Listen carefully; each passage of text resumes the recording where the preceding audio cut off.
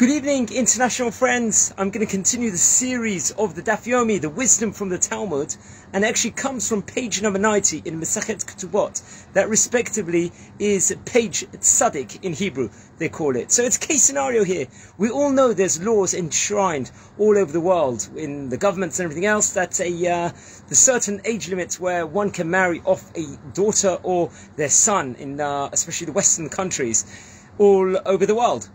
So the Gemara talks about this, it delves into this specific topic. And it's actually in the Masechet in Sanhedrin in page number 76, it discusses very much and encourages that a father should be able to marry off his daughter or even possibly the son when they come close to the age of adulthood. So what is it, friends? What is this age of adulthood according to the Talmud, according to the Gemara itself, what it's talking about? So the two commentators inside the Gemara itself of the name Rashi and the Tosfot, they actually say that it is between a year or half a year before the bar mitzvah or the bat mitzvah respectively.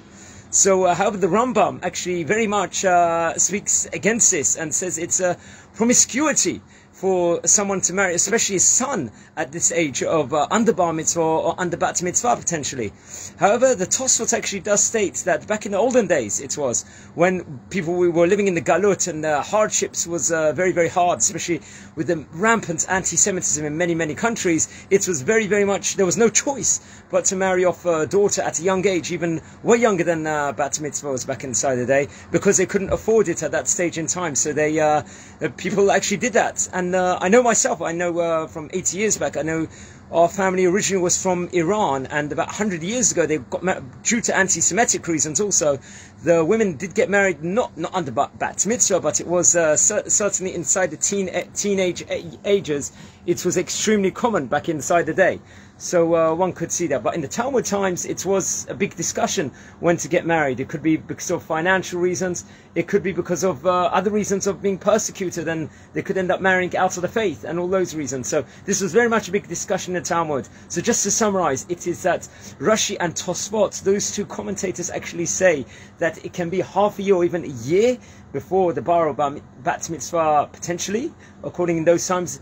However, the Rambam says it's promiscuity, which obviously the law enshrined nowadays also very much supports that. However, another thing that we should add is that it doesn't say how common it was back in the day that people would get married at that very young age, which is obviously not allowed nowadays. It doesn't state. It was possibly very, very rare, but it was just discussing the halachic, by the code of Jewish law, whether that was allowed or not. But obviously, naturally, nowadays there's laws enshrined all over the world, and obviously it's not allowed, God forbid, nowadays. But we're talking about from a Talmudist point of view. Guys, have a fantastic evening. It's Masechet Ketubot, page number 90 I was discussing. Have a great day, guys. Bye.